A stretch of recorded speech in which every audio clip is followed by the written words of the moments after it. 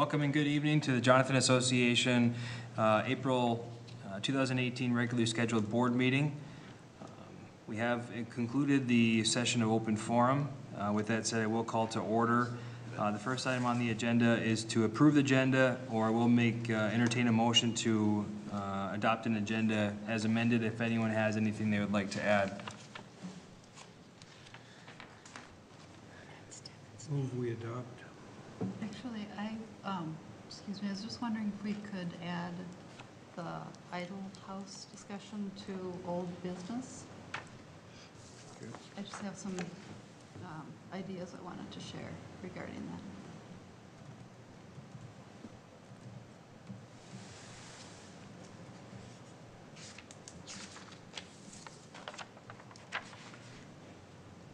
that. Also, I'd like to add the vacant board seat to discuss.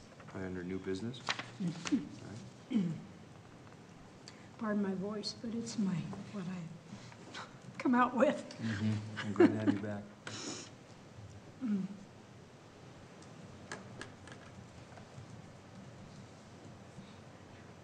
Anything else? Entertain a motion to adopt the agenda as amended. I make a motion to adopt the agenda as amended. A motion and a second. I second it. A motion and a second. Any further discussion? All in favor? Aye. Aye. All opposed?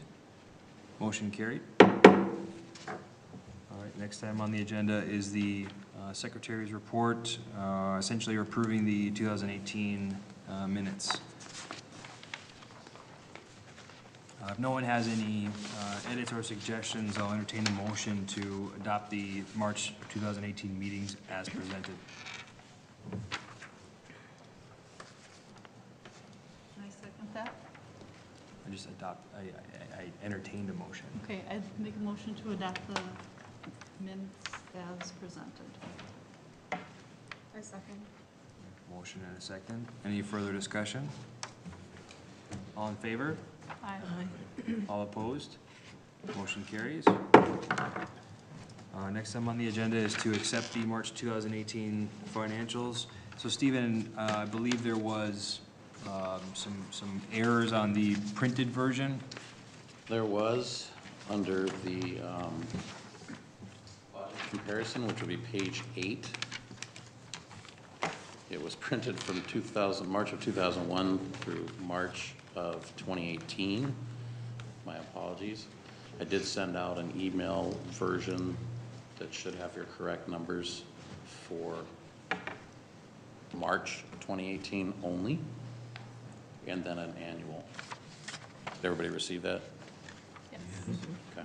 So it looks like the year-to-date was correct. It was just the March specific, correct? Yeah, it would be your 3 left-hand columns starting on page 8. That would not be correct. Okay.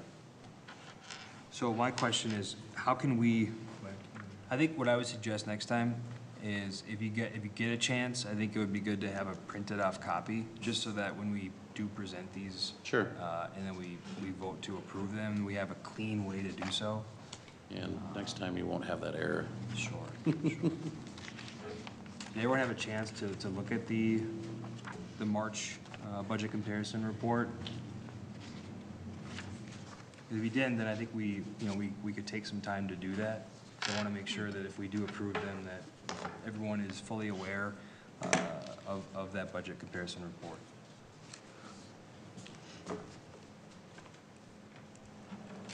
Crickets. Okay. I did review as best I could, and other than the date issue, I didn't find any malfunctions. Okay.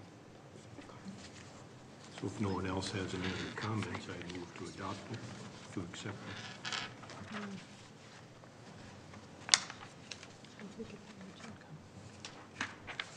it. Yeah, see, if you look at some of these, like below on administrative expenses, even under the year-to-date ones, it looks like we actually spent $63.65 on audited, oh no, sorry, that is correct. My bad, I thought it was election, I was reading that incorrectly. Strike that from the record. Okay, so it does look like our year-to-dates are correct, so I would concur with Steve that it looks like our year-to-date budget comparison report is on track. Steve, did you make a motion? I did. Made a motion. A motion, and To accept. do I hear a second? And I'll second that.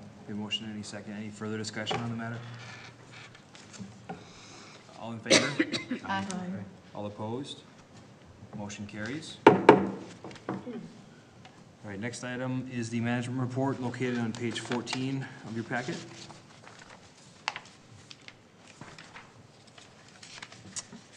I'll open the floor up to you, Stephen. I do want to make note under the first section, the informational items, financial statements. I do note an error under the operating fund balance. It says December 2017. That should be January 2018, just so that the board is aware.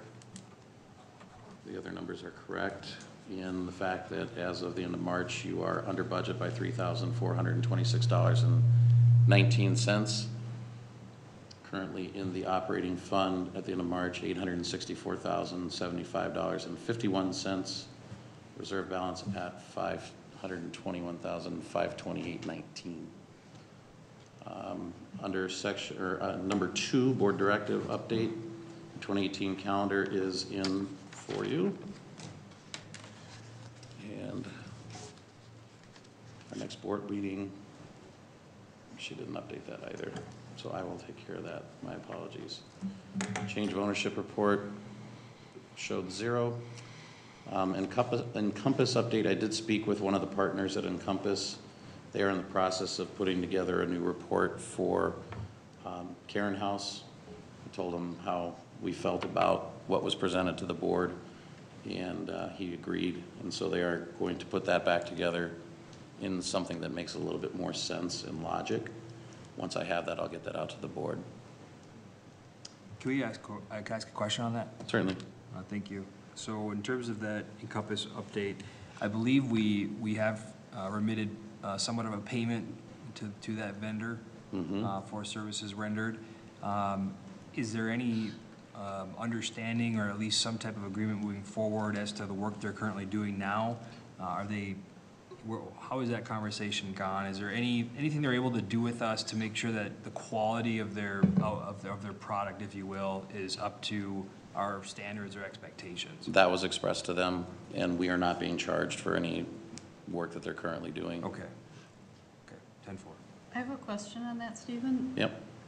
Traditionally, before Encompass goes out to do any work, there's a contract, and that contract is signed most often by the property, or by the president of the board, and sometimes by the property manager.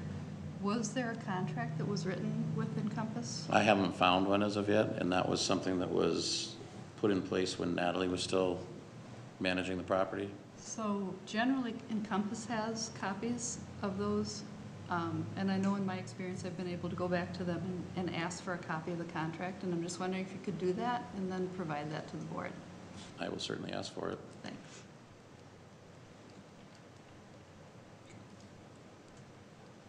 Please continue. 1 second. Okay, Idle Road, the city of Chaska did call and ask that the bushes and trees be trimmed back off Idle Road between Baxter Court and Idle Circle. I did go out and look at those with Vern, and yeah, they are definitely way into the road, so those will be some of the first ones that will get trimmed back here shortly.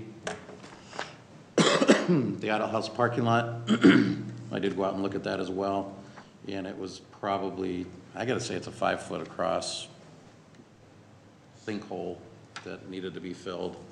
It has been filled at this point with Class 5.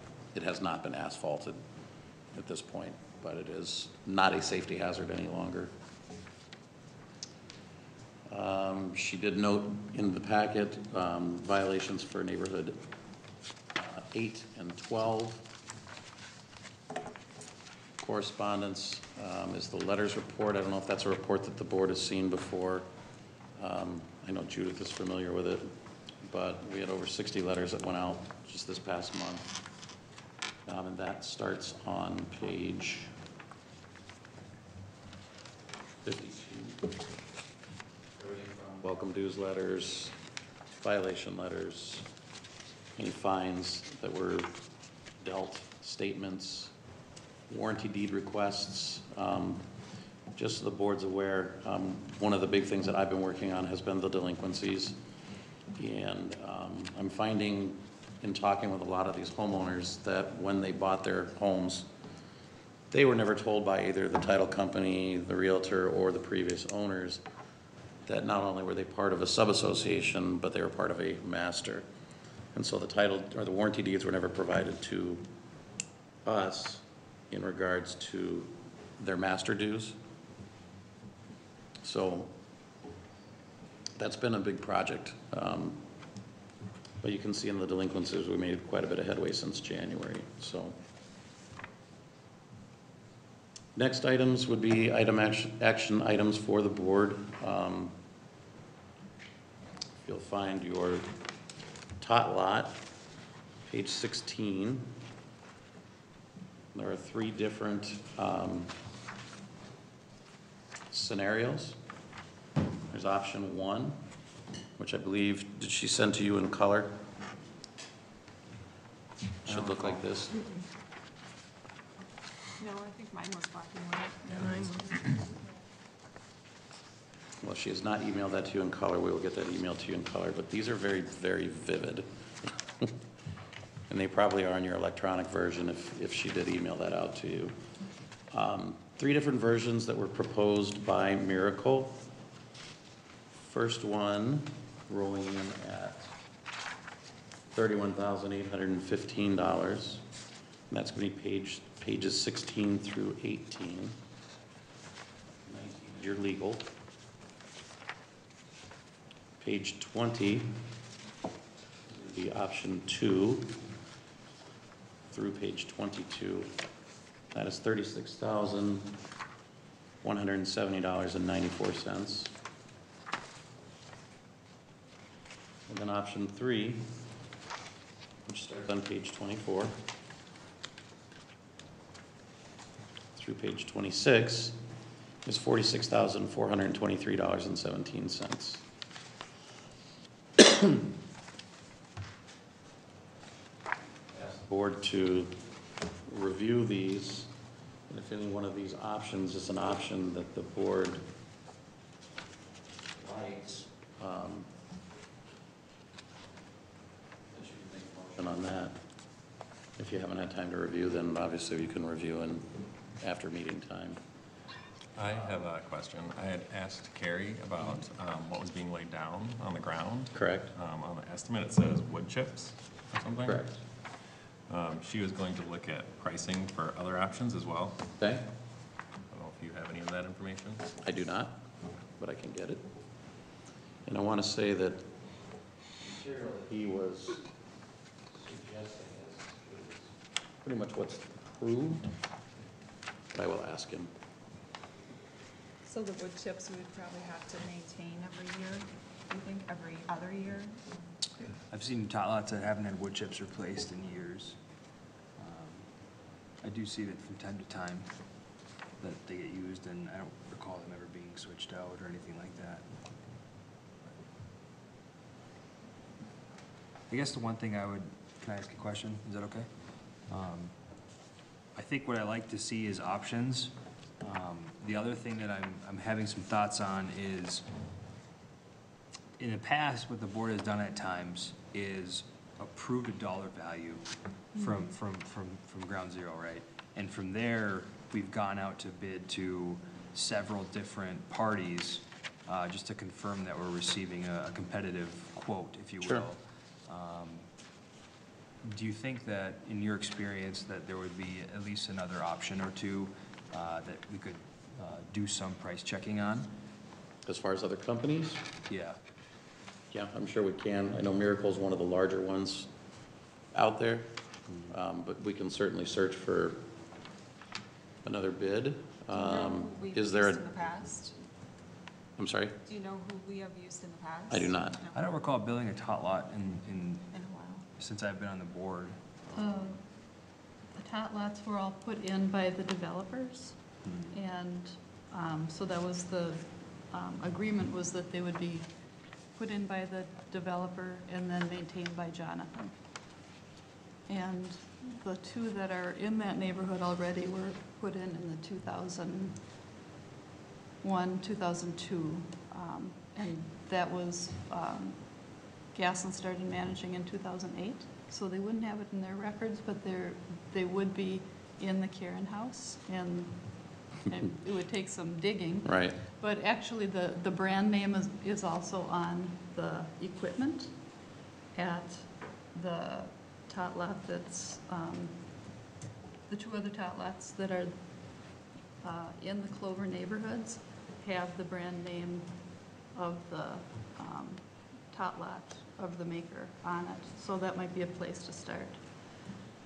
But my recollection is that there was $25,000 that was set aside for this project, so I was surprised to see 3 bids that were so much, higher than that. And I'm not opposed to spending more than $25,000, but I don't feel good about jumping all the way up to 46, because there are probably going to be other costs as well, like picnic tables or trash, containers and so forth. But I agree with Justin. I'd like to see another company, a bid come in from another company, and something a little bit in that 25,000 to 30,000 range. Okay, and just to note that it looks like neighborhood 3 is also due for some work on a tot lot. Board has roughly $57,000 earmarked for tot lot improvements this year. Okay, for both projects Total. together? Okay. And it, personally, I think, maybe we will end up spending more than the 25,000, but I would like to see another company throw their hat in the ring. Okay, Although I am quite partial to the little ladybug, I thought it was quite cute. All right. Does the board have any thoughts on, first of all, it's us wanting to get at least another quote, if you will. But I think in general, what I'd hope to do tonight is at least take the temperature on do we identify and do we try to assess, a capital improvement spend, if you will, so up to a certain amount. Yeah, I think that's a good idea. And then that would allow management to have some good parameters and some constraints on how we go about moving forward, subject to approval by the board, obviously, in regards to a contractor or a given bid. But in general, I think it would give them more of a ironclad idea of what we would expect in terms of how much we want to improve and how much we want to spend this year. Agreed. So I make a motion that we allocate $30,000 for a tot lot in Juliet Park.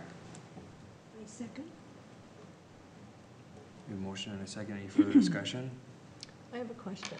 So, Steve, did you just say that between neighborhood 3 and this project, there was 57,000 allocated? correct. Okay, so if we're saying 30 for this project, that would leave 17 for that project. Do we know what's needed That would on leave that? 27. 27. Or 27, do we know what's needed on that? It's a lot smaller of a tot lot. Yeah, it's a lot smaller, and my understanding is just kind of a refresh from talking with Carrie. I haven't physically seen that lot yet. Okay, so if there's 27 for that and we're giving 30 for a brand-new one, And I would ask the board to probably allocate a little bit more on the Juliet Park, because that is a brand-new build, yeah. and less for a refurbish on Neighborhood 3, if there's already something there existing. Well, my other question is, when you talk about wood chips as opposed to a different kind of base or whatever, that might increase the value or the cost even more. I don't know, because I don't know anything about, you probably do, Clint. Do you know what your kids like to plant? I mean, kids can get hurt with wood chips I or know. rocks or anything, so. Yeah, I know. Obviously, like, the sport court is the safest, but it's also gonna be super expensive. Oh, sure. And what we're doing now is we're not choosing wood chips for an option. No. We're trying to allocate, yeah. Right. Right, right. But, so if we're saying 30 and 27, maybe we could change that. Make it more, maybe even make it more open. It's logical. So I think this is a starting point where when we go out to bid, then we can tell our vendor, they're looking for something in the $30,000 range, which is not to say that if the vendor comes back at 35 or something, that the board can't change their mind. But I think right now what we've got in the budget is 25,000. So I don't think we want to go at this juncture too much higher when we go out to bid. I'd like to, stay in that neighborhood, and then if they come back with bids that are 35 or something like that, then. Yeah, I agree. Okay, so we do have a motion and a second. Do we have further discussion on the matter? Well, all in favor? All opposed? Any abstentions?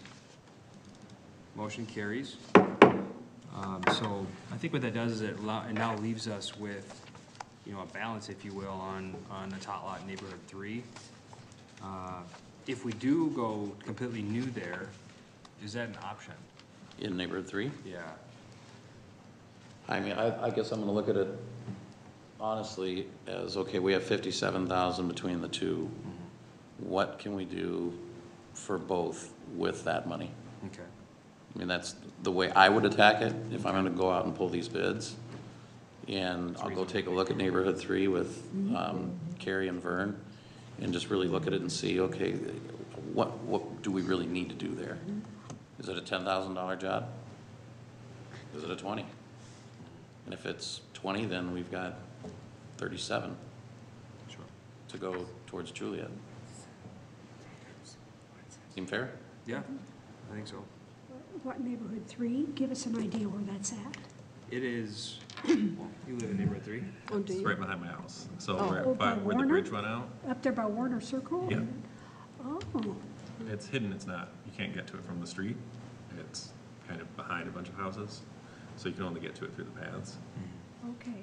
But it's not very much area, and there's a huge oak tree on it too, so it's not a lot of space to work with. So I'm assuming it's gonna be much smaller than anything we're looking at here, if we redid it. Okay. Do you think it needs to be redone? It's pretty old. I mean, I don't think it was on the reports for a while, so I think it's been neglected for quite some time. But it could probably use, Is it made out of wood? it's not made out of wood. Okay. no. And it doesn't show any signs of like rust or anything real bad. I don't know that it needs to be completely replaced, but an update is definitely due. Facelift. Yeah. That's good to know. Okay. So I think that gives you some direction, Stephen. I think the totals are there, or the willingness amongst the board to allocate dollars towards this initiative is there, generally speaking. I just think that it would really help the board make a really, solid decision if we had something to compare a quote to. No, So, I completely understand. okay. Next item up was the approval of the canoes application, which is on page 31. This is from our last board meeting. This is roughly the rental agreement. So I'll leave that in the board's hands at the moment, if that's something you want to discuss. Has it been discussed with legal? Has not been discussed with legal. We basically copied another city's. and Okay. Put Jonathan's name on it. Well, again, I like we've essentially indemnified ourselves for a variety of different instances or any other cause. So we've gone pretty far with it, I think. I think one thing we need to add is if it's not removed by a certain date, the consequences of that. Either they won't be able to rent next year, or the canoe is impounded. And if it's impounded, then how does the resident get the canoe back? I think that would be a good We did talk addition about to that. this. We did talk did. about that. But I don't see it on here. Well, I think it brings up a good talking point. I think that we would, if anything, we could certainly come up with a time frame, if you will, and when the canoes need to be removed by, unless the board is gonna look at this as you can store your canoe here all year long. And I don't know that's what people had suggested last month at our meeting, but, yeah, I think we could come up with a day. And that way they're signing it too, so they agree to that term of using the canoe rack. So canoe racks will be assigned to Jonathan residents until May 1st. After May 1st, non-residents will be considered a spot based on availability. I think if we add a sentence that discusses all canoes will need to be removed by October 31st of a given year. If they are not removed, then I think, Fine. well, I don't know if we find them or if we tell them that we will remove it at our cost and they will be responsible for paying for that. Responsible for the removal and/or storage of.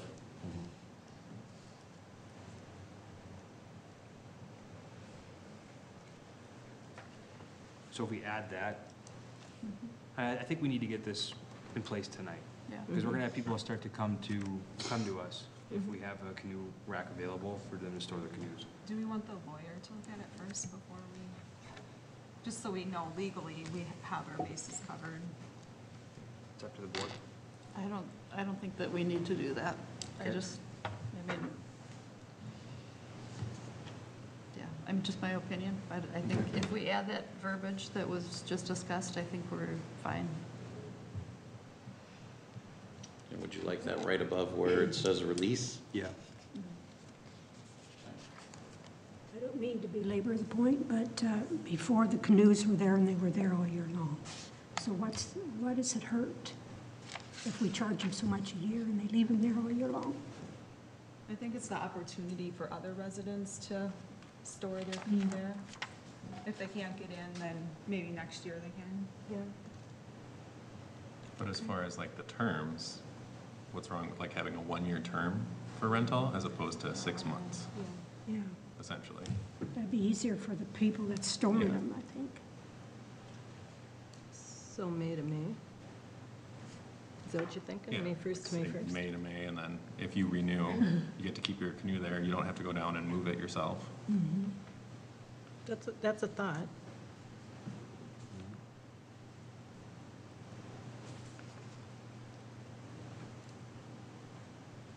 So would we be leaving it there over the winter months? If it's up to the resident, obviously, like they have a space reserved, they can use it or they can't. I don't know if canoes are good to stay out during the winter or not, but we could leave it up to them and then let them know. I guess Starting April 1st. I don't see that hindering us if let's say they did not sign up for another year by May 1st, that canoe could still be removed and it could be made available Sure. for a resident. However, we say after May 1st, non-residents will be considered for a spot based on availability, so we're protected there in that sense. But I just want to make this clean as possible. I'm just curious too, how many canoes can we store on there? Do you know? 6. Is it 6? Okay.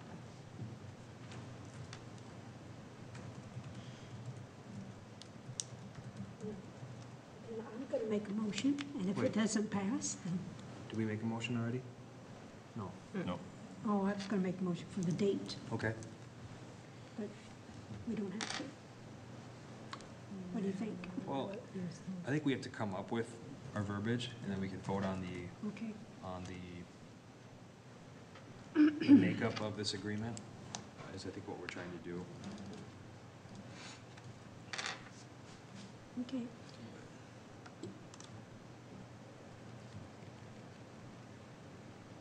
So what do we want to do with dates? Do we have any issue with a 1-year term or That's say good. 11-month That's term? what I was going to say, too.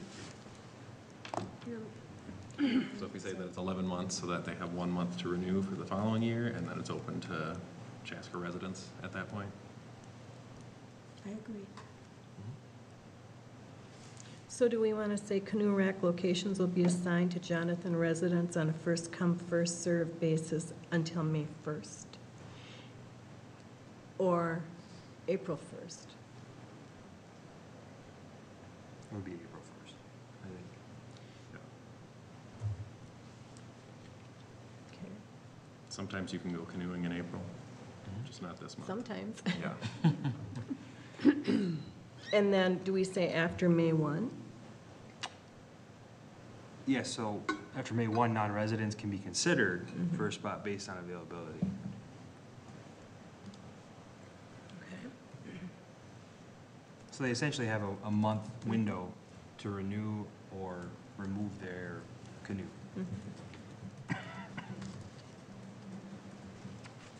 I don't want to write anything down until I know how you want to word it. And don't we have to be kind of clear that they can leave it there for the winter? I mean, or is it going to For go the with year. that, for the year? Does it go without saying? I think it goes without saying. Okay.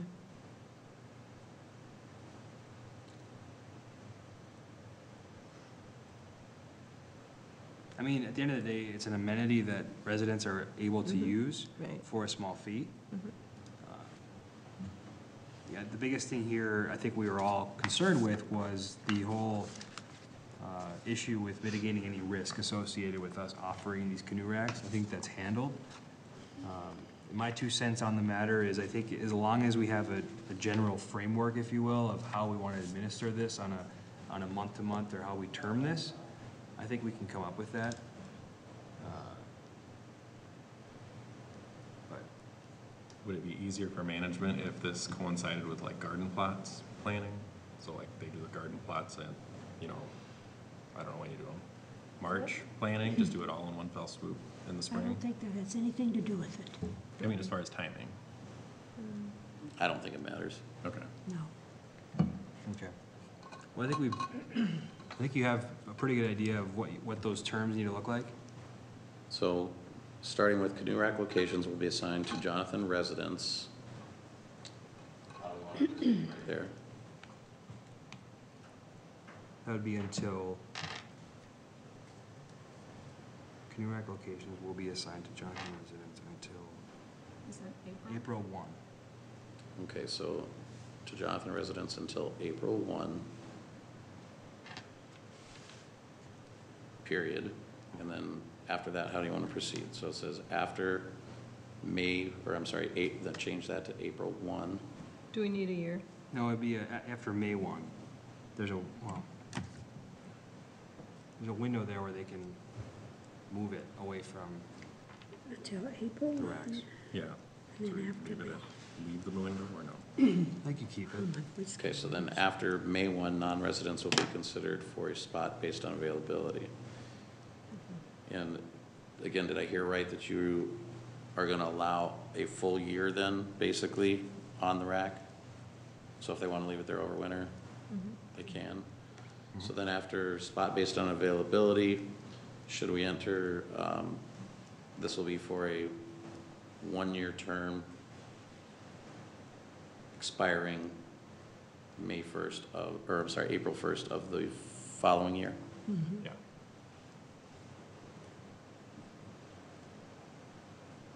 Yeah, so the term is essentially May 1 until April 1.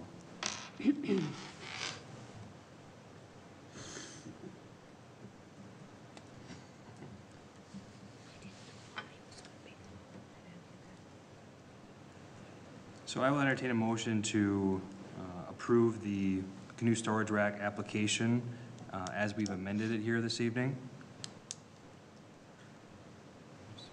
So moved. We have a motion, do I have a second? Second? Motion, any second, any further discussion? How about the removal date?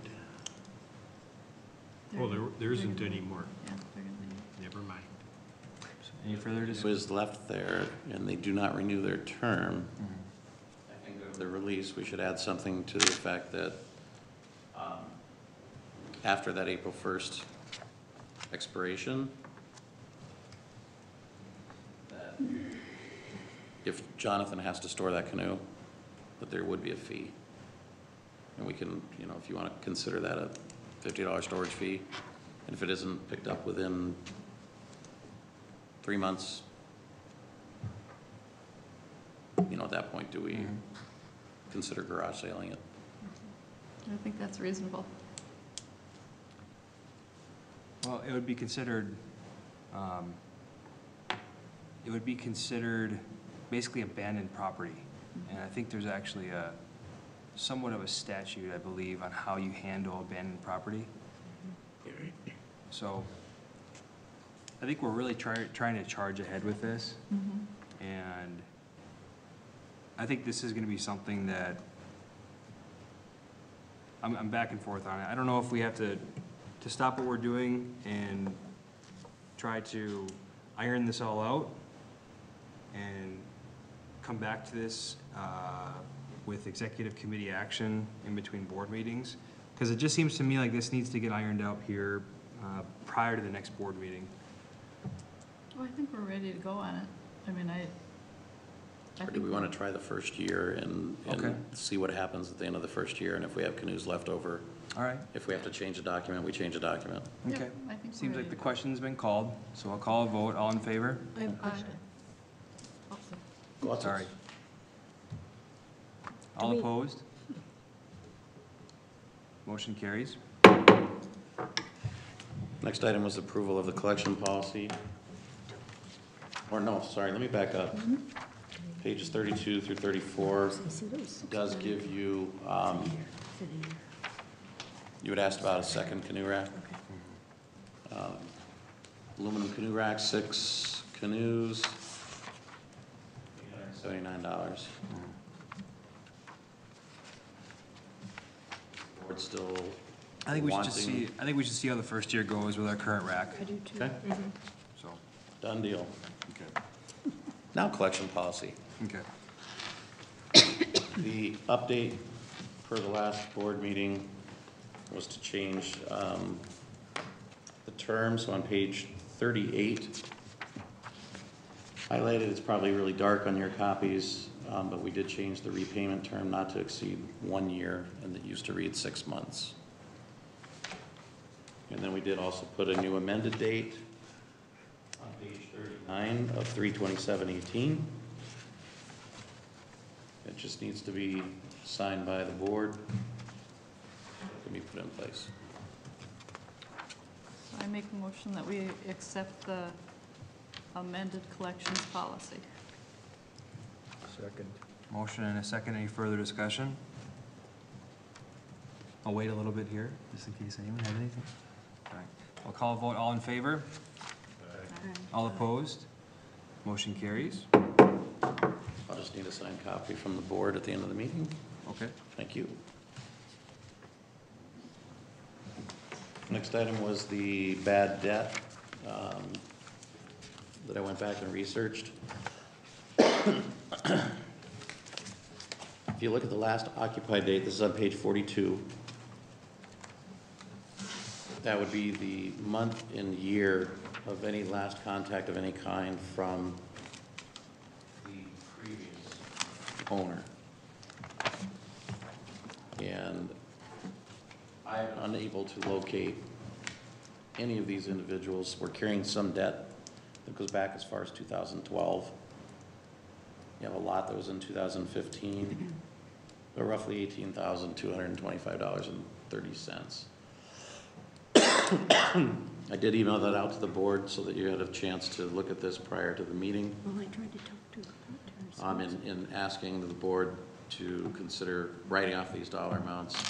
We can write these off to the allowance for bad debt account, so it does not hit your balance sheet per se. You do have money in that account to do that. Stephen, I do have a question on, Okay? and I know that this has probably been answered before, but the ones where it says status is sold, Yep. but we didn't collect at closing, how does that slip through the cracks? My guess again is this is where you're coming up against the master versus the sub-association, and you have the realtors that frankly either don't know about the master, and we're not getting title deeds on these properties, or warranty deeds, sorry. Sub-associations are. So that doesn't make sense to me, because if we have an outstanding balance, that means that we, at some point, had to get that title we had to get in order to bill them, we needed that internal process where, Which would be the warranty deed. right, So so, if the title company's not collecting that money at closing, right, so I guess what I'm wondering is, if we have the warranty deed and we have been billing them, then that means that it's on the title. And so how does this? we don't know necessarily where that previous owner has gone to. In other words, if they didn't catch it, if the title company didn't catch it. So that's what I'm wondering is, the title company should have caught this. Correct. So it seems like we're constantly losing money because title companies aren't doing their job. And at what point do we call the title company and say, hey, you know, you guys owe us, you know, for instance, in this first one here, $1,240, that, Yep. you know, I mean, I think we need to hold some people's feet to the fire. It's easier for me to look beyond the, like, $185 down here towards the bottom, but, you know, those title companies aren't doing their due diligence. They're not supposed to be closing until they get a dues current letter. And nobody's providing that to them. So, like, I guess what I'm wondering is, where's the accountability? What can we reasonably do as, you know, a management company or as a board to try to avoid having all these, you know, because right here, we're looking at like 6 properties where we're losing money because the title company didn't do their job. Correct. So bring us through, I know that, this has come up in terms of discussion at times over the last several years. I think, you know, there's always a time when we start to discuss these things. And part of what, you know, Every time people we have have to write come. off bad debt. Yeah, people have come, well, we haven't written off bad debt in many years, Maybe several years. Oh, maybe 2 years, I would But- say. So when you look at some of this, though, my wonder is, when you have an outstanding balance, right, and you know that there's a potential situation where a claim could be made with the title company, I think the question that I have is, how much would we have to spend, and that's our own time, our own resources, would we have to have an attorney pull the title to make sure the Johnson Association and the title is, you know, correct?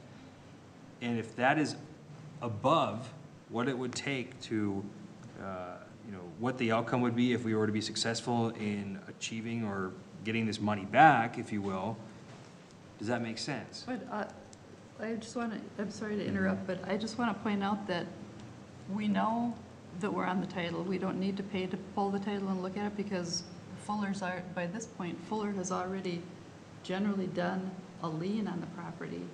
And Does this balance have attorney's fees into it? I'd have to look. because if there's a lien. But are we not then- authorizing Fuller until we hit $1,500, is that correct? Correct. So anything, you've only got 2 properties that are over $1,500 on here that Fuller may have sent letters to. Everything else is under Fuller letters, if you want to call it, to make it simple. I'll be honest, I have no other properties that we allow them to get to $1,500 before Tim Fuller's contacted.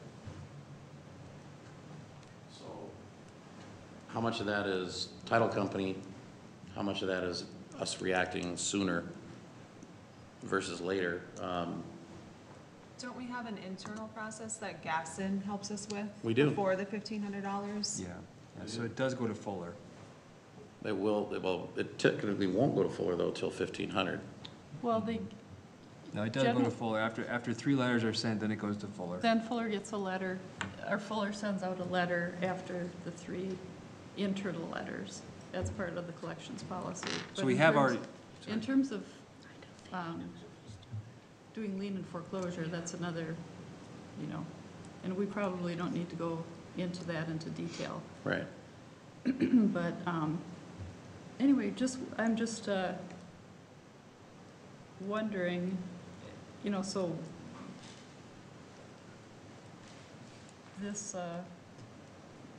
it just seems like there's something, when there's an amount that is as high as this $1,240, it seems like it's worth a phone call to the title company and say, you know, I mean, people carry title insurance, I mean, there's all kinds of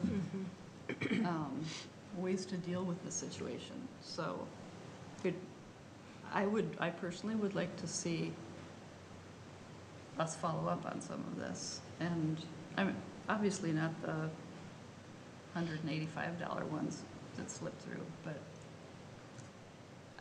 I guess I think it's time for a finance committee meeting and just maybe dive Okay. deeper into it at the Okay. finance committee meeting.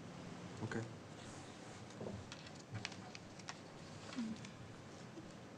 So you suggest that we don't do anything with this bad debt until a finance committee meeting can be held? Is Yeah, that I what don't you're think there's, suggesting? the only thing this does is clean up our books. And so I would say, you know, that we could probably meet and talk about this, have the finance committee meet and just discuss this, and then we can maybe bring it to the next. Okay. Does that conclude the management side of the report, Stephen? Yeah, I mean, basically, other than section C, which would be your delinquencies, and again, as you can see, that we are reducing them at a pretty steady rate. Yay. And Nice then there- work. There are copies of the prepayment plans that we did get in place this past month that are in there as well. And then, yes, that does conclude my section of the management report. Okay. So under old business, the first item there, World Learner Agreement. So after the board had approved the agreement last month, there was discussion after the fact that we had approved it. Nothing's been completely signed yet as far as I recall. But there was something in there where our attorneys had suggested that rather than sign that agreement, and is that agreement in here, Stephen? Do not believe she put that in Okay, there. so there was some instances where we would want the other party to be responsible for essentially Jonathan Association legal fees, if you will, if there were to be any sort of circumstances that would come up. So are they rewriting that, or what's the status? I think it's still basically out for signature. Okay. For signature from who? The board? Oral learning, A World Learner? yeah. My signature. Or so, but I mean, has the attorney made the amendments that were recommended? Yeah, so the other side would have to sign off on that change. And so that's what we're waiting for? Yeah, it sounds like it. Yep. So I think that if anything, this item on the agenda is just a topic. I don't think there's any decision to be made here, so we can move on. Okay. Karen House remodel, you mentioned that earlier. I Anything more did. on We are in the process of, as you had asked us to look into doing a cosmetic facelift to the inside. So we are still in the process of getting some information on furniture costs, flooring costs, et cetera. that? Okay. Is that something we'll see in next meeting, potentially? Potentially. Okay. Simple window treatments, basically levelers, picked out, but as far as furniture, no. She's still working on that. Okay. Trail system maps? Correct. I can just give a brief update there. What I've asked from Vern and Carrie is that they go out and take pictures of each individual existing sign, number one, then locate them on the maps. I also like them measured, because again, if we opt to go with the city's assistance on those, I think I found a way that we can do them and utilize our existing stands, et cetera, and eliminate the water damage that's happened to them and the rust because the screws are drilled through the signs. And again, I think if we can do that through the city, I think we can get some nice signs at a very minimal cost. And then my other question, I guess, along that is it had been brought up regarding historical monuments possibly being placed on some of the trails. And I, again, would ask Judith to discuss with her husband if that's something that he'd be willing to participate in as an added, if you want to say, value to the trails. So, I mean, I have asked him about it, and he is definitely willing to do that. He would just kind of need some guidelines from the board as to, I mean, a lot of, so when you go on the website, there's a document called Walking Along Jonathan Trails, and it essentially hits on some of those historic places. And so I think that, you know, his question would be, you know, which ones do you want highlighted, or, you know, what would the word count be, and what kind of materials, you know, that kind of thing. But I mean, he's definitely interested in making a contribution in that way. Okay. And I would say, you know, again, the board can interject, obviously, something size-wise probably similar to what's there. Okay. Material can be determined, and when I think of like historical markers, when you're going through a national park and you've got a place you pull off on the road and they'll have a, you know, marquee, this is what happened on this site, type thing. I mean, I don't know if that's something that, Yeah, they're like maybe a few feet by, like 3 by 4 feet or something like that. or even, you know, yay by yay, Smaller. you know, maybe even something the size of one of these pictures. I'd be, I guess my question to him would be, how many historical things So, I mean, it kind of are out there? I mean, if you look at that, if you look at the document on the website, Yep. Walking Along Jonathan Trails, the board could sort of decide for themselves which one they think is worthy of actually putting a marker there for. So, you know, that would be, but he's definitely willing to write the verbiage or, you know, take part in that. So I guess the first step in my mind would be, again, how many are there? I mean, are there 12, or are there 40? And, you know, then at that point, trying to make a decision, how many does the board want to do? Right. Yeah. So, I mean, this is a conversation that we'd need to have. I would volunteer myself to, you know, help, you know, if I had the outreach from one of our members, someone like your husband, I could volunteer my time to, you know, help kind of be the liaison, if you will, establish some sort of, I don't know if it's an ad hoc committee, if you will, but Yeah. I could try to put some effort and some time into not only, you know, which stories or which historical events or instances we want to put out there on the trails. I can certainly help with that, and maybe we can present it at a later meeting Yeah. on our ideas, Mhm. and possibly look at some, you know, supporting management and understanding, you know, maybe a rough cost, if you will, on each of these sites or signs. Mhm. Sure.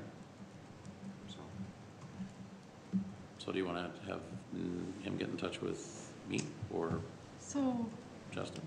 we're next door neighbors, so Nate will just walk over and Okay. knock on Justin's door. That's easy. Yeah, and they can figure it out. okay. All right. All right. Idle House. Judith, you mentioned to bring that up? Yeah, so, I am just, I am willing, if the board would sanction it, to start doing some research on any grant money that might be available for restoring historic properties, be it through, you know, the state or the county or what have you. In 2006, the Idle House was designated as a historic property, because at that time, the Jonathan Board wanted to knock it down. And that was,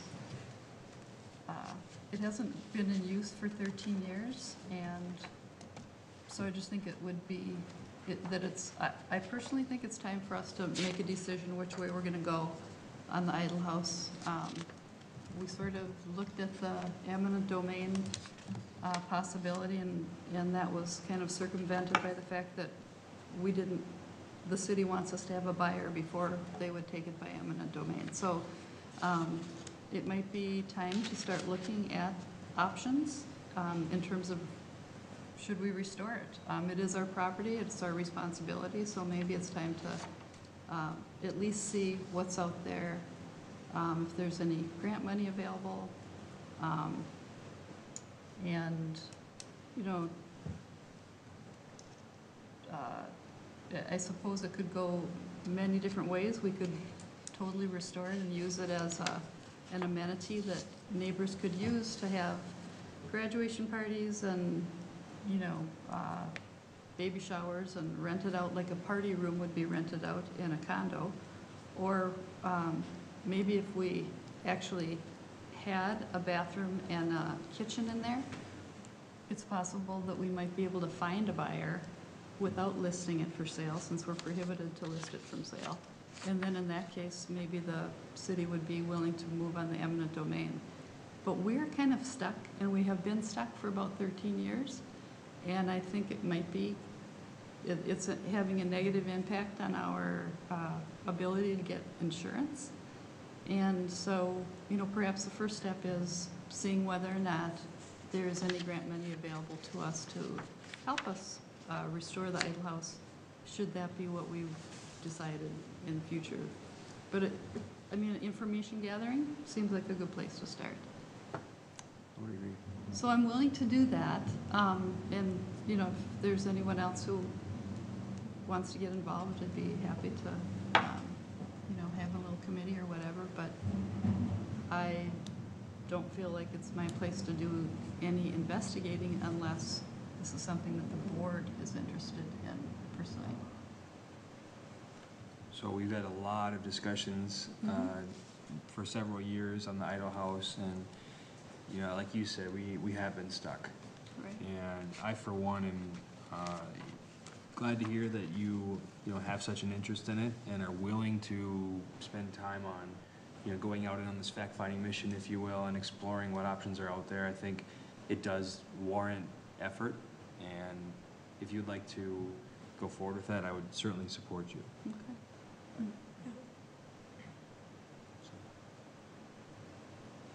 Do we need to vote? No. Okay. Anything else on the idle house? Okay, new business, email blasts? Yeah, we have done an opt-in email list, and so that went out about the same time as the newsletter went out. And so we asked everyone from Gaston's email list if they would like to receive emails from us, and if they do, then they would have to sign up. And you can also sign up on the website. So that forms one list where everyone says, yes, we want to receive emails from Jonathan Association. And so with garage sales coming up, we can use that list to email everyone and say, if you want to have a garage sale, now's the time to sign up, here's the link. And we also had an email go out that was not used during that system, and so I would like to say that we should probably not send out emails, mass emails to all of Jonathan. It's kind of considered spam, and so I would refrain from it. If you want to send something out to everyone in Jonathan, try and use the opt-in list so that we know that these people want to receive the emails and we're not bothering them. Is there any sort of communication policy that lays out guidelines on how we communicate with our residents? If not, maybe that's something we need to create, since this is new and email is the new way to communicate. Could that fall under do we have a privacy policy within our website? We do not. We do not, okay. So we could probably use a privacy policy, like a policy for what we're going to do for emails, as well as like social media accounts, because part of the transfer was we also have social media accounts that we shut down, but we have. So if we're going to do anything with those, we should probably determine what use they have for us. And one question I had regarding the email, the info in Chaska on the website, who gets those emails? I feel like the whole board should get those so we know what the residents are communicating and wanting us to do. Like if they have a maintenance request, or if it's some issue in their neighborhood. Do we know who receives those emails currently? Info@ goes to Carrie. She Okay. gets all of those. But every time that someone submits a form on the new website, it is collected. So if you want to see, you know, the emails from the last month from the contact form, I can send them to you. I think it would just be interesting to see what the residents are saying. Yeah. And how we're handling that, how the issues are resolved, the timeline and how we respond to those requests would be interesting to see. I don't know if we have that, but I think a good start is understanding the nature of the requests that we're getting, or the comments or suggestions, if you will. Could that be something that is included in future board packets? That's a question I would have. yeah, I guess I don't know how many emails we get, if it would be overwhelming to see all of that, It's not overwhelming. or, okay. I can pull one up. I'd say since the website went live, we had 25 people, Okay. so it's not an ungodly amount. It's manageable. Clint, do we know how many did the opt-in? I believe it was about 28% did out of a Wow. list of 580. Well, that's a start. So then the idea would be to coordinate our emails that go out with, you know, flyers going out to the mail stations, so people are seeing the information everywhere.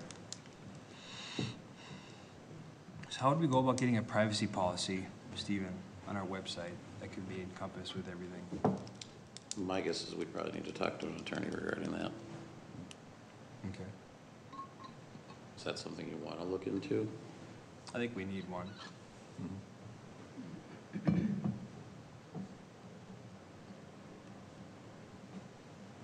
Particularly when it comes to the documents, like for the covenants, we probably need them to look at that too. Do you want to make that a board directive? Repeat what you said. So I'm not getting your point about the Yeah. covenants. With the covenants, we have them listed on the website, but I think it was the web company pointed out that it shouldn't be considered legal advice. You can search for your own, but let's say one is marked in one neighborhood, but it's technically in a different neighborhood. So legally, if they're pulling something from our website and using it in a legal argument, and the information was incorrect, we should be covered in case that happens. Gotcha. So to be held harmless or Yeah. indemnified, if you will. Right now, it says that, but I mean, obviously, a legal professional did not write it. I think we need to make that a board directive to get a privacy policy in place as soon as possible. And you want that in regards to the individual covenants and then just general communication or electronic communication? Yeah, I mean, and we won't sell their information. You know, we're not gonna take their emails and sell them or anything like that. I think there's some somewhat standardized verbiage as it relates to privacy policies they pretty well encompass a lot of instances or varieties of situations that could arise. But I think we would want to sign off on that before it gets published or added to the website in any way. Okay.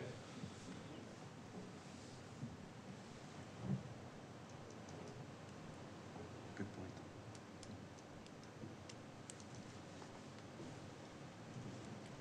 Anything else on email blasts? Should be one going out next week. Oh, really? Sign up for your garage sales. Yeah, garage sales. Yeah. Last weekend in April. Hopefully it's not snowing. Well, I do have one question that came up. How do we communicate with residents that we don't have their email? I know we're trying to go this electronic communication route, but some people don't have emails or they don't want to share it with us. Is that where we post in the mail station or on the website? Yep, or- both. Okay.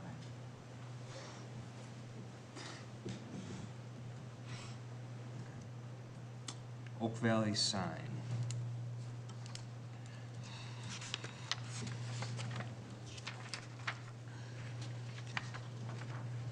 So anything, I don't think there's anything in the board packet here, Stephen. There isn't. I've been approached by management from the Oak Valley neighborhood, that they're asking for two things. They feel like they're kind of stuck way in the back out in right field, and they don't feel that they get much from Jonathan. The two things that they've asked for would be a revised neighborhood sign, and they would like a small structure around the mailboxes. Now, I do believe Vern could build the mail structure, because it's it's not a house like you'll be putting up in some of the other neighborhoods. It's just basically to protect it from the weather a little bit more, and to hide it, so it doesn't just stand out there. The sign, I will agree, to me, it looks to be an older sign. The posts definitely need restaining, and they need some form of annual color in their mulch bed around the sign. That's easily done.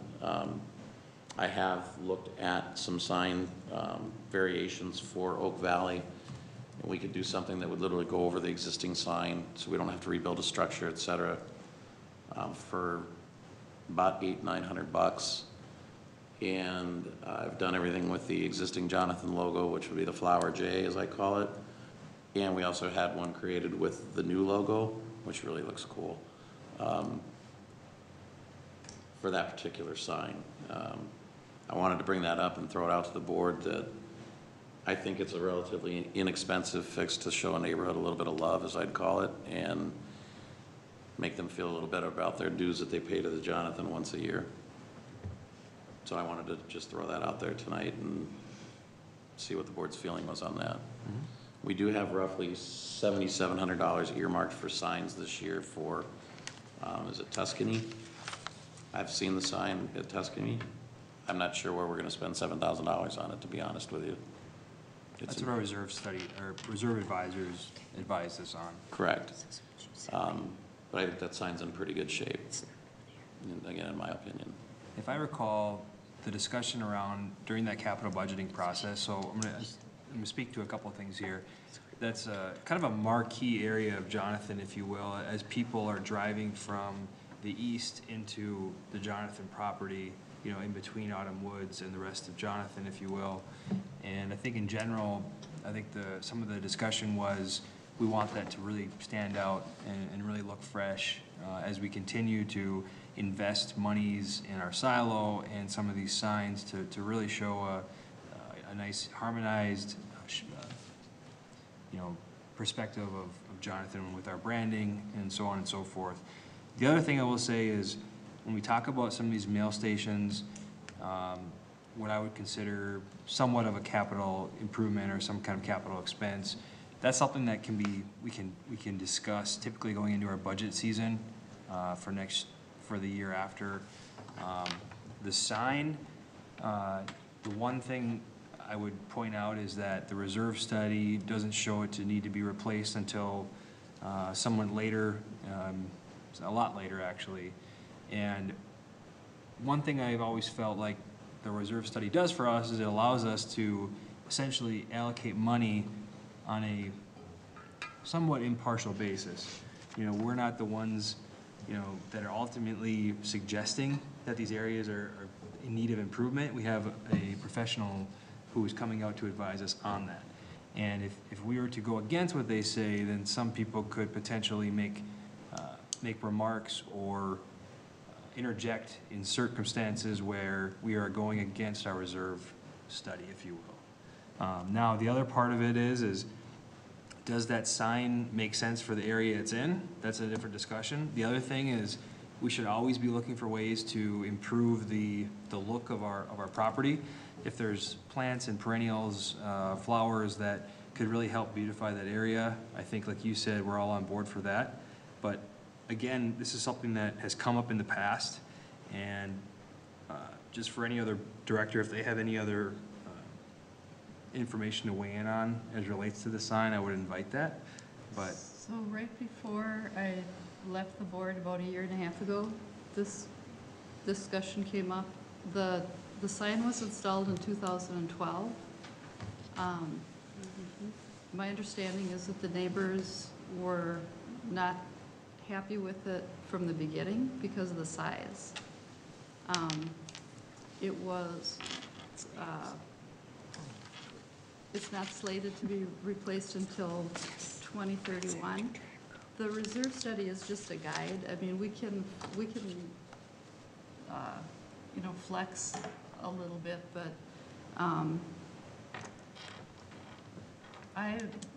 personally, I like the idea of covering the mail station. I like the idea of planting flowers in there. And, you know, if the board decides to put a new sign there, I'm not gonna complain about it. It's just that I kinda like the idea of going with the reserve study, and if it doesn't look bad, I don't know that we need to replace it. And, so that's just my perspective on it. Is there something wrong with the sign? Like physically, you can't read it, or No. they just don't like the look of it? Correct. Okay. And the posts and whatnot do need to be restained, they're flaking. So, And how old is the sign? I'm sorry? How old is the sign? It was put up in 2012. Oh. Okay. the problem with replacing something, because one person doesn't like how it looks, is that the new thing that you put up, somebody else isn't gonna like. True. So that's why it makes it difficult to make a decision based on what one person likes the look of. Well, and it is kind of the neighborhood has agreed, many neighbors in the neighborhood have been unhappy with the signs since it went up. That's just the history that I can share. I don't know much beyond that. Did we put it up? It was put up in 2012 by the Jonathan Association, yes. Yes. Gaston was managing, it was Nancy Teskey that was behind the desk. I mean, yeah, it was us.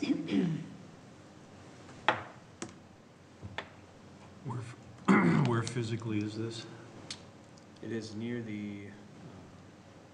we're near, pretty close to Lake Grace, actually.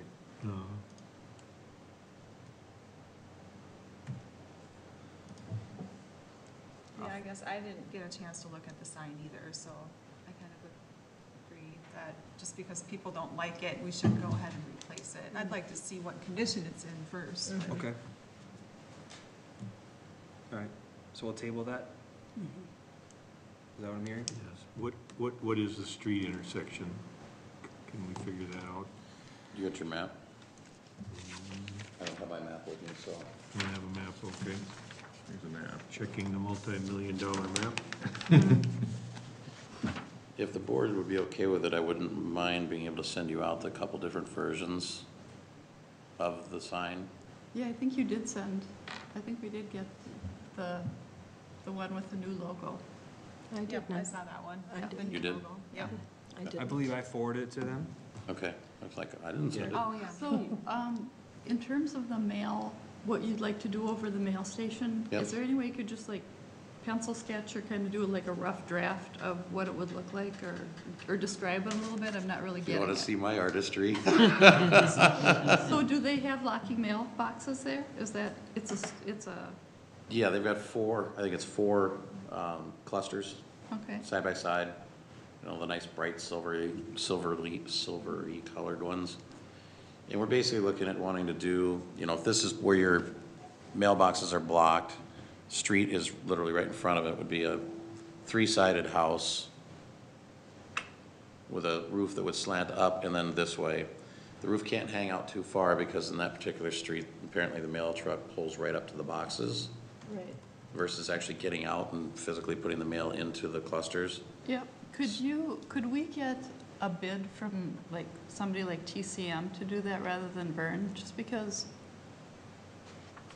anytime you build a structure like that, I think you want to, I mean, I'm sure Vern is great at what he does, but if you're going to build a structure, I think you want it professionally done. You want to make sure that it looks right. So I can get bids for it, that's if you could fine. get a bid for that and just show us some pictures, then.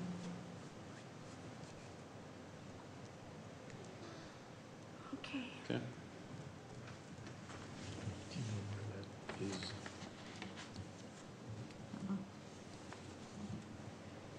map's not good enough. It's,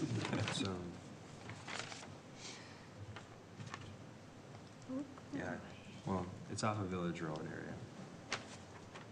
In that area. A lot of the new construction's going on back, if I remember correctly. You have to drive just past it on the left, and then Oak Valley's kind of tucked back in on the right. You know, I think of a different place. Oh, We'll get to it. Village, thank you. Yeah. So we'll table that until a later date, till next month? Is the rest of the board okay with getting a bid for, like, a construction company to do the covering of the mail station? Yeah. Are we doing one already somewhere that, Yes, is Vern doing that one, or are we? No, No, that, no. that one's We big. approved that last month. Right, Yeah. so maybe we can get a bid from them. That's who she's asking Oh. me to get a bid from. Did we get 3 bids that time? So on that was one? part of that. Yeah, you did. So that was a separate part. That wasn't a standalone Oh, capital improvement measure that we brought before during a budgeting period. That was part of I believe it was a policy resolution that was passed that relates to locked mailboxes and installing those throughout several neighborhoods that had not received those. So we made it a resolution that all Jonathan properties should have locked mailboxes. I think, generally speaking, I think we should absolutely look into the potential to have a structure built. Now, does that mean we have to do it this year? right, No. yeah. Um, Well, I'd kind of like to, so first of all, I've seen Vern's calendar, and he's got a lot on his plate, and I don't think we need to be asking him to construct stuff like that. And plus, Okay. if something's done, I'd like it to look like it was done by a professional, and that's nothing against Vern, it's just that, so if you wouldn't mind getting a bid for That's that fine. from TCM, Okay. Easy enough. and maybe and then we can figure out if we can do it this year, or next year, or. mhm. Got it. yeah. Okay.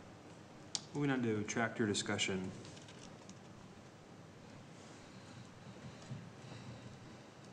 Do you want to start on that, or do you want me to? Feel free. Okay. I know this has been a topic of discussion in the past. It's been a sore spot as well. But I was asked again by Vern to bring it up at the meeting tonight in regards to the functionality or lack thereof of the current Kubota tractor versus the Toolcat, I think is what it's called. And just trying to get the board's feeling on that. To him, the tractor's not functional for what he needs. And I guess he's looking at it going, well, if there's anything that can be done to try and replace that with what would be functional, now would be the time while the tractor is still new and the trade-in value on it is high. Newer. What's that? It's newer. Newer. It's a used one, yeah. And again, his feeling is that he can find a relatively newer used Toolcat for a lot less money than a new one. Steve? Yeah. Did Vern have training on that? I can answer that. That was offered, it was offered to him for the training on how to handle that new machine. And if he had training on it, and there's been in-depth study on it, I don't see any problem. Well, it's bigger than what a lot of the trails, apparently, that it can't handle or fit on a lot of the trails. It's front-end heavy. There's no weight on the back end of it. All the weight's up front. So that becomes an issue. He can't haul, in other words, a bunch of tools with him. There's nowhere to put them. And I know I sent an email out. I think it may have gone just to Justin. There was a list of about 15, 20 different items that he had brought up that are just not functional for him, for what he feels he needs. So what was I'm sorry to be ignorant, but this is not my area of expertise. So what was he using before what he's using now? It's called a Toolcat. Yeah, it's a utility terrain. So what happened to the old one? It was determined, and other people can chime in here and correct me if I'm wrong, but that specific piece of equipment we had was not as reliable as when we needed to be. It was during the busy months, we had it in the shop a lot.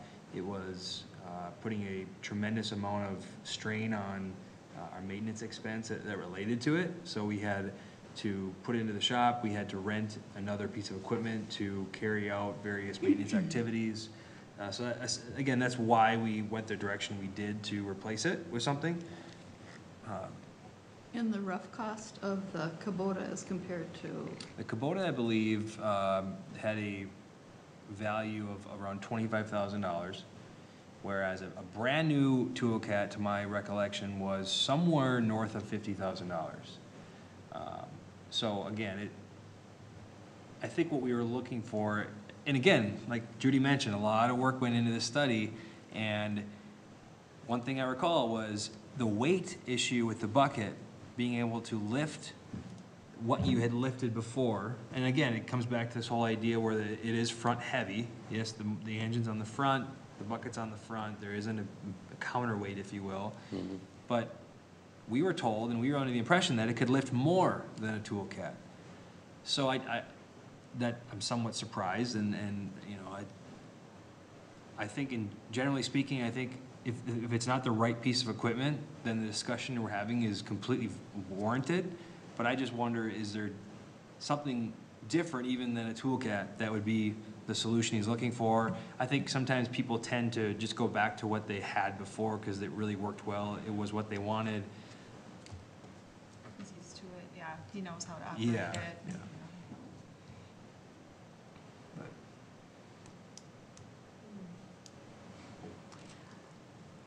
Well, weren't these issues brought up when Slate went with you or somebody? I was with talked to the manufacturer, the people. Weren't these different issues brought up about what he said about the tools and all that? Mm-hmm. Okay, and that was taken care of, right? yeah, I mean, again, so as a board, right, we're not supposed to, essentially, what we try not to do is say, this is how you do your job, management, right? We try to provide governance, we try to provide direction. And one thing I will say is when you have something like this come up where we can't tell someone how to use the piece of equipment, we were told that this could have a higher reach when having a full load than the Toolcat. So again, there were benefits that were explained to us in this Kubota tractor, whereas to me, it was a no-brainer. We made the decision based on fact. It wasn't just that we wanted to not use a Toolcat anymore. We went towards this tractor because it was a solution to an issue that we had with having a reliable piece of equipment and something that you could still lift something with. Yeah, we had heard that it might be a little wide for the trails. Now, again, we try not to say this is how you're supposed to do your job, but I don't know, is there a way not to use the trail, right? I don't know. I mean, it just, this has been somewhat of a contentious effort and somewhat of a process that could have been done differently, I don't know. But I don't see what we do next in all of this. Well, also, Stephen, I know Carrie told me that, that the back end, it was top-heavy. That they ordered a bar or something for the back end to steady that. Didn't they get that put on? I'm unaware of a bar or something that was supposed That's to be what Carrie ordered told for me, it. that was ordered. And then later Slate said yes, that was told to him too, that they had put something to balance it so it wouldn't be top-heavy.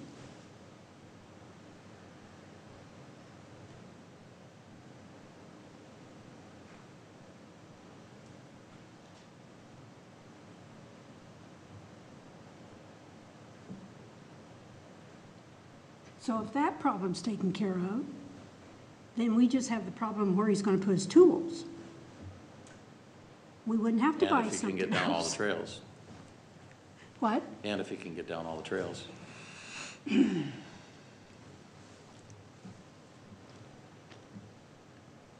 It's too wide for the trails, or it's too narrow? That's what I'm being told, yeah. It's too wide. Too wide.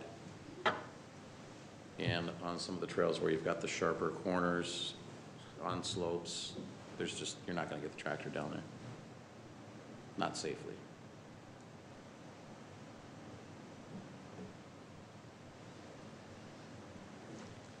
Was the other machine 100% usable in all those situations? According to him, yes.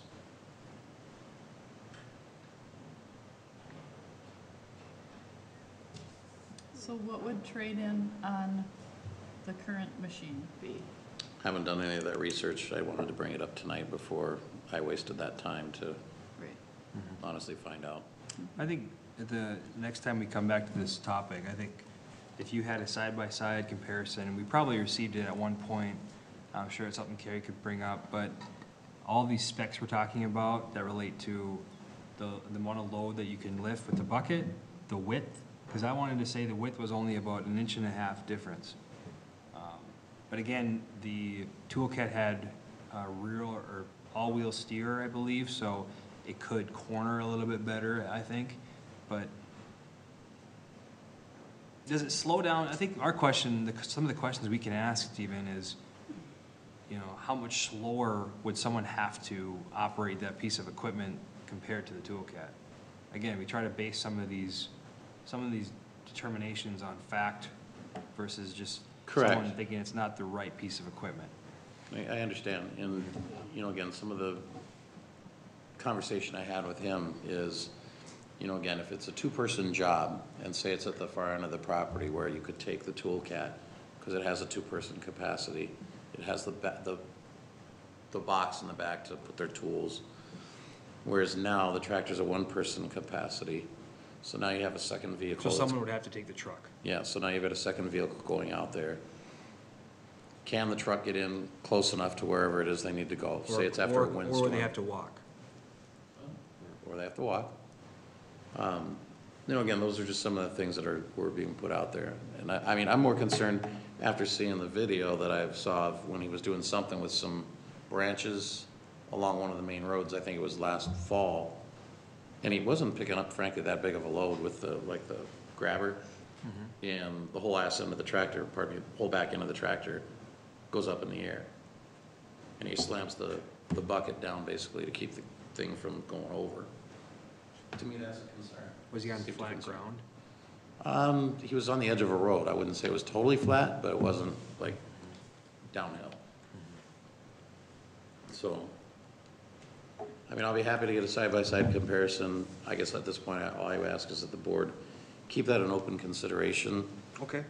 so that if it is something that we can move on, if we can find something that will fit better for him at a reasonable price, and if we could get a reasonable trade-in value on the Kubota, that it would be something that would be a possible option. Okay. Fair enough. Fair enough. Cool. Newsletter to be mailed with reprint of the 50th paper. Yes, that's me. Leo got a hold of Sue at Wagner and brought up about these 5,000 newsletters that we had printed for the 50th with the intention that they were going to go out to the residents, and wanted to know how she could go about doing it. And here's what she said. She says, after looking at the insert, we think it can be trimmed on two sides and leave as an 8.5 by 11. So to cut the insert into the newsletter, tap it 3 times. It will go out with no more postage, no extra postage. It's going to go out as a flat thing.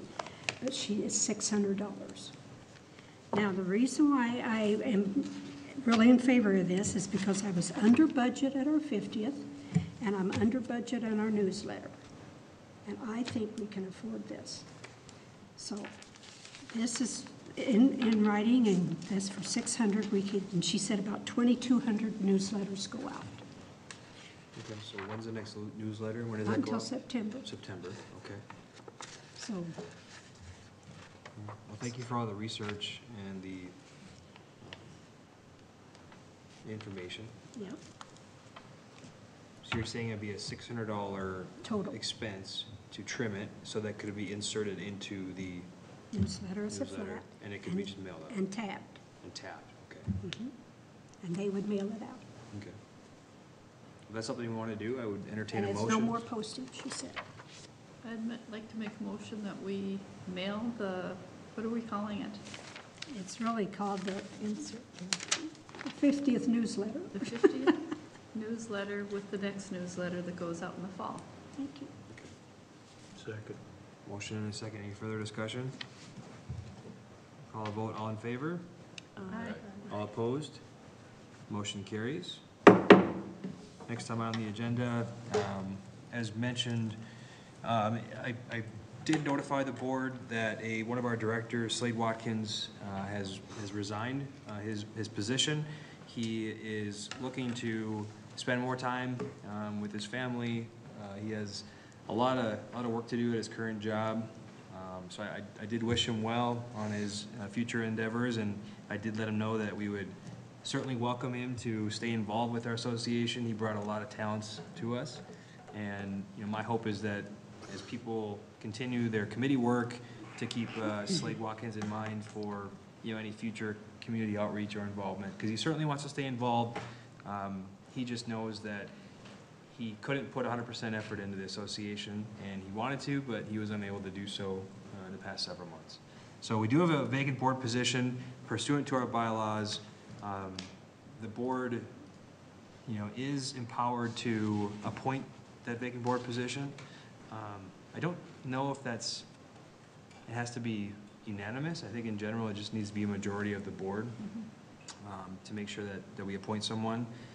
Typically, what's been done in the past is we've looked at any instance where we've had a contested election, and if there was someone who was not successful in being elected to the board, we've gone out to them to essentially gauge their interest in terms of whether or not they'd be interested in joining the board. So we didn't have anyone, it was not a contested election this year. So with that said, I would open it up to the floor if people wanted to, how they want to go forward with this. If there's someone would like to appoint or nominate this evening, then the board could certainly consider that and make a decision on that. So I Mr. think that President, I the nominate- only reason that Stefan didn't run was to save us some money, to not have a contested election. I believe you're right. He also mentioned at that meeting that he would be, if something were to come available, that he'd be interested in stepping up and serving. Yeah. Okay, Mr. President, I do nominate Stephen Wolf for that position. Okay. For the nomination. And I'd second that. So we have a motion and a second to appoint Stefan to I believe it's roughly 2 years left on the term. I think we have to look at our bylaws, but oftentimes, even if it's a 2-year term, many times at the next annual is when you have to vote again. I So, think, I know where you're looking, and it's an interesting circumstance there because it's under the section where it talks about officers, whereas there's another portion where it just talks about vacancies amongst the board in the event of a resignation. So, Yep. but it doesn't say officers, it says Jonathan Board of Directors. So again, that might be an area where there's some ambiguity. I'll just have to look at But- it. I mean, it's Yeah. pretty cut and dry. I just don't remember offhand if it has to, if it would be, so I don't know if it would be a 1-year term or if it would be a 2-year term, but we could So, figure that out. yeah, so the appointment would be contingent on, the timeline, so to speak. That could be something we come back to, but Yep. in general, we do have the ability to appoint someone to act in a director's capacity. So we have a motion and a second. With that, do we have any further discussion? If no further discussion, I'll call a vote. All in favor? Aye. All opposed? Motion carries. All right.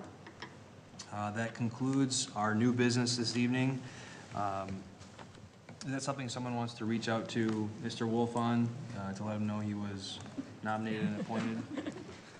Can Can you let the record reflect that Mr. Wolf is here today? Mr. Wolf, thank you. He's joined the meeting at 8:09. Yes, yes, yay. Stephen Wolf may join the meeting at 8:09. Welcome, Stephen. Welcome back. Yes. Thank you for stepping up and filling your role. Filling our void. Okay, so that concludes everything under new business. With that said, next time on the agenda is to adjourn the April 2018 meeting. I'll entertain a motion to do so. Make a motion that we adjourn. I have a motion. Do I have a second? I'll second. Any further discussion? All in favor? Aye. All opposed? Motion carries.